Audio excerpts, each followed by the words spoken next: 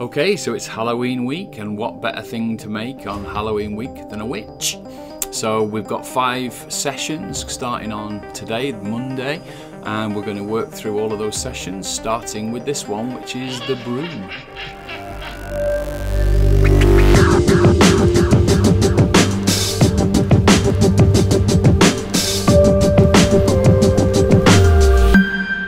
Okay, Halloween week. Day 1 of 5. Going to do one of these every day, and we're going to make a witch. So how do we make a witch? So first of all, what I'm going to do is I'm going to take symmetry off. So I'm going to push forward. I don't want a mirror because I'm going to make a broom. So day 1 we'll make the broom for the witch. So go for a brown colour. So basically I'm left-handed, so as you can see I'm using my dominant hand is this left one, and I'm spraying in the air in front of me with the trigger, and the tool that I'm using is clay.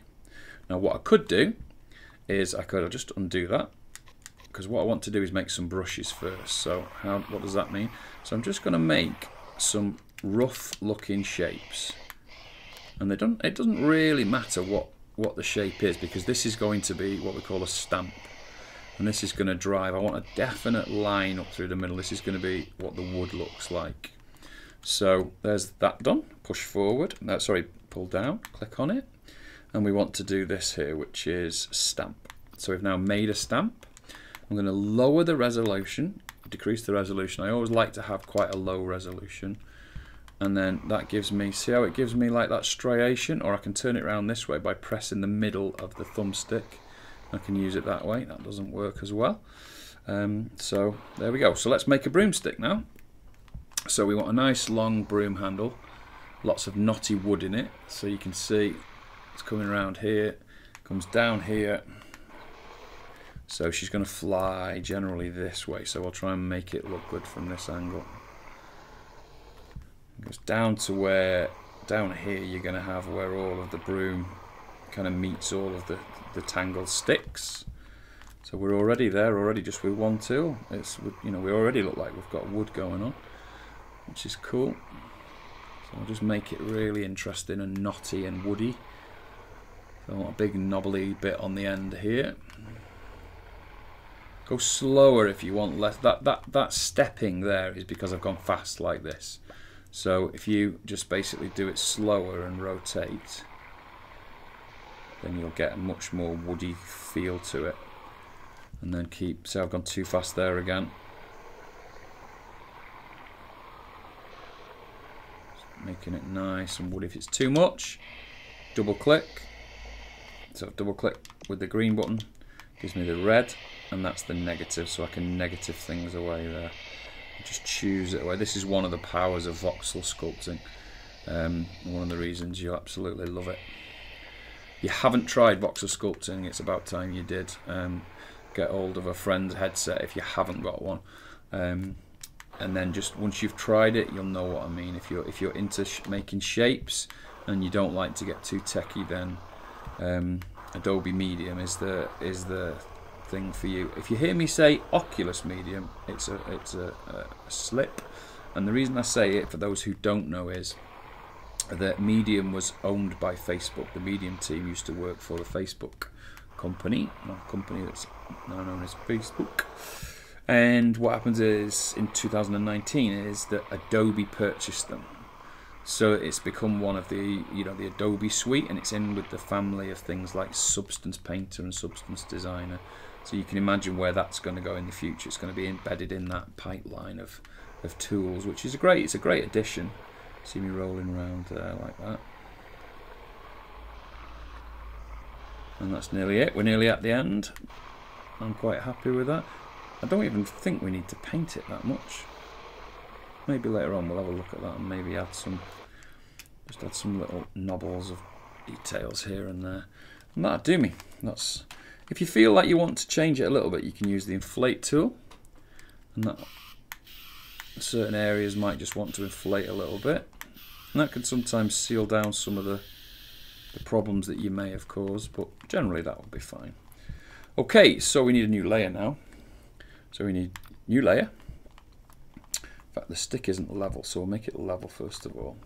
It's not level in the scene, so we're going to see that upright. that's going to be my turntable eventually. So what that means is I can do this, and basically with the settings on, I can say enable the turntable, and there you can see as I make this witch, I can show you her building up with the turntable, and you can do things like the speed, and that'll show you more accurately as I'm building her. But we don't want that for now. What we want is this. So let's turn that off. Enable to disable. In fact, I'm going to move it over here. I don't even want it. This is a new layer here, this symbol. So new layer. Now what we want to do on the new layer is get a new lighter color for the. This is for the bit at the end of the brush of the broom. So we can use the same little thing. This same tool that we've got, but what I will do is I'll lower the resolution again. So go to actions, I did increase and decrease. I'll go really low level for a minute like this. And the reason I'm doing that is because I'm going to do a long thin one like this. It keeps, the colour doesn't seem to, why is the colour coming out like that? Ah, it's because it's a coloured, the actual tool is coloured. So what I'll do is I won't use that. I don't need, because it's, there we go, that's better. Because it's a the stamp that I'm making, it is going to be made. Now it's being made with a sphere, and I'm just moving a sphere up and down. But what it was doing is it was making it with the tool that I had that was a given colour.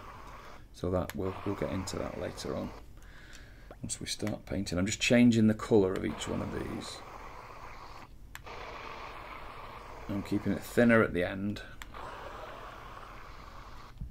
Okay, and that's absolutely fine because that is going there like that, and that will become the end of the broom. If you don't quite like it, what you can use is this, the move tool, and you can tweak it like that.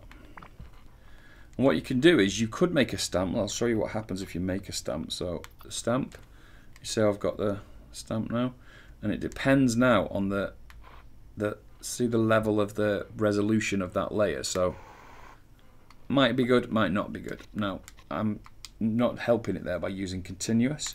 If I use single and just stamp it down, see how it's gone blocky like that? That's because the resolution is too low.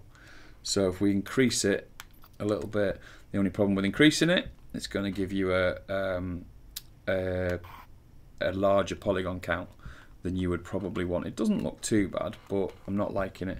So what I'm going to do is I'm going to undo that, and instead of doing that way, in fact I will do, but I'll just put a couple in first because I'm going to duplicate the layer instead. You can see it there. Okay, so that's enough for now, and then pull down thumbstick on the non-dominant hand, and you're on this layer here. So what we're going to do is just go duplicate, and I'll do a few more. So duplicate, duplicate, duplicate, and then we're going to mash them all together in a minute. But what I want to do first is this. I want to use a large move tool and just move it around like this. Pick another one, move it around like this.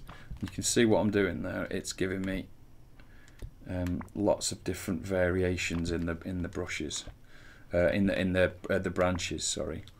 So it's starting to look a little bit more like a broom would look. So lots of little different lengths and different bits sticking out and stuff like that. We might colour it at the end. We might paint it a little bit differently at the end.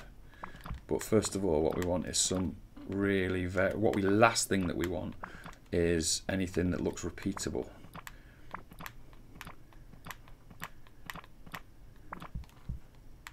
Just getting some variety in it. We're nearly there.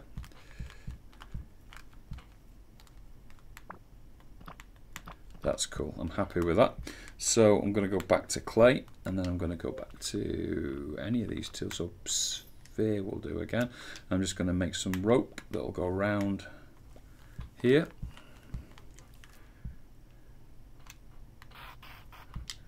Keep forgetting to change between continuous.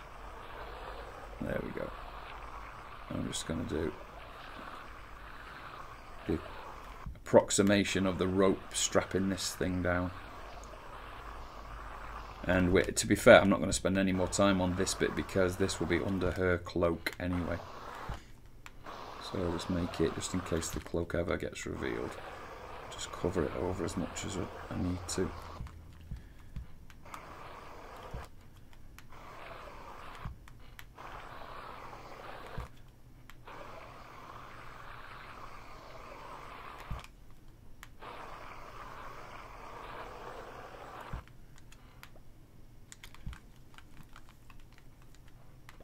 We did it on the same layer as that, look. Didn't want that. So what I'll do is I will duplicate, take that one, go back to clay,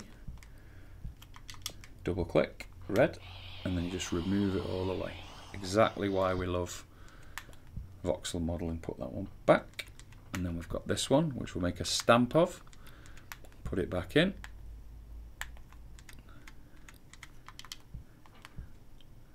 And turn it around and add some more. Oh, here we go again. Continuous to single. And there you go. So that, in hopefully 15 minutes, I have no idea what time it actually is, has given us a broom. So what we can do, because the broom's not the main part of what we're doing, we can click this little ticks here all the way back up to the broom, leave the broom, so that would mean the broom, can't even speak, the bit that becomes the sweepy bit of the broom is now all going to be meshed with the rope. So we'll just basically do merge. There you go. Now that's all one. So we should now only have one layer, which is the broom and the sticky branches. So if you get up close and it looks a bit fractured like that, you can go in and remove some of that.